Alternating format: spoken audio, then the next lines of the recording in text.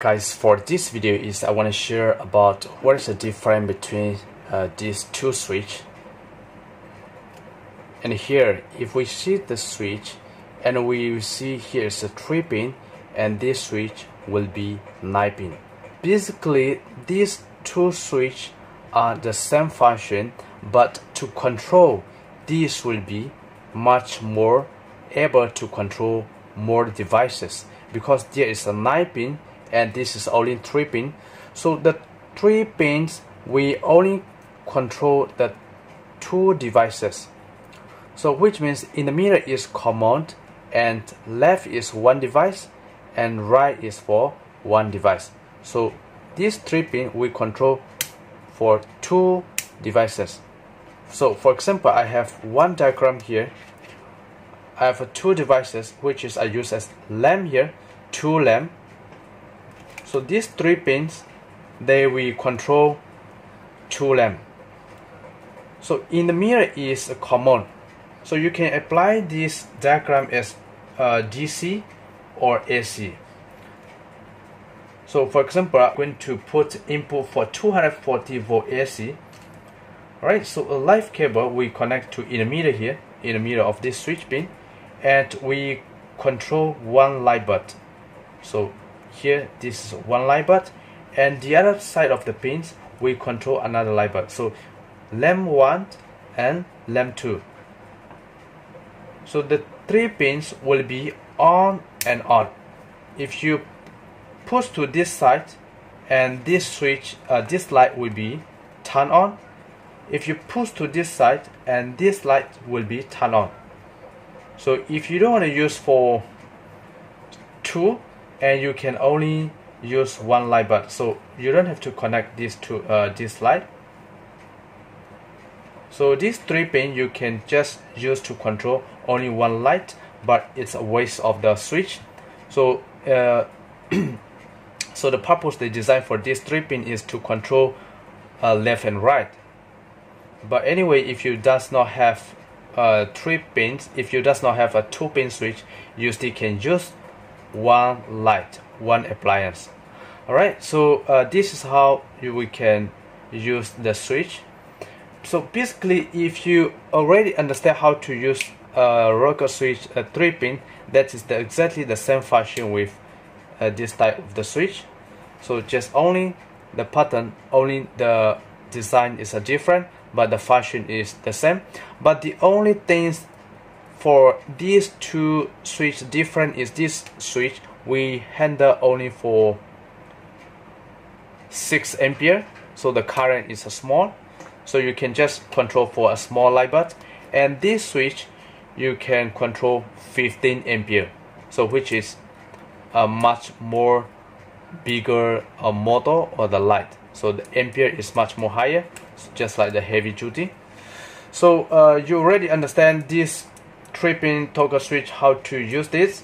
And okay, for example, if you want to make sure that the switches work, and you can simply select your multimeter to connectivity, or otherwise you can make it the buzzer.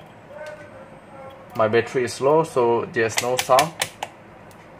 Right, so at least you can see there is connectivity and the good switch. So in the middle is common, you just place simply to the red, and this side, so this side is off, but if you put this side, then this side will be turned on. Right, so if you push the toggle to here, and this side will be turned off, and this side will be turned on.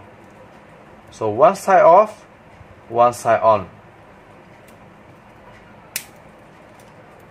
One side on, one side off. So this is good. So what is the difference between these two? Here is the 9-pin.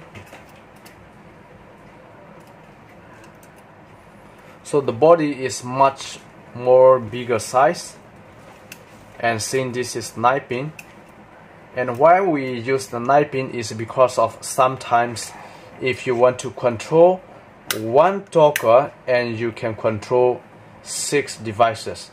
So here's a very simple diagram I will draw over here.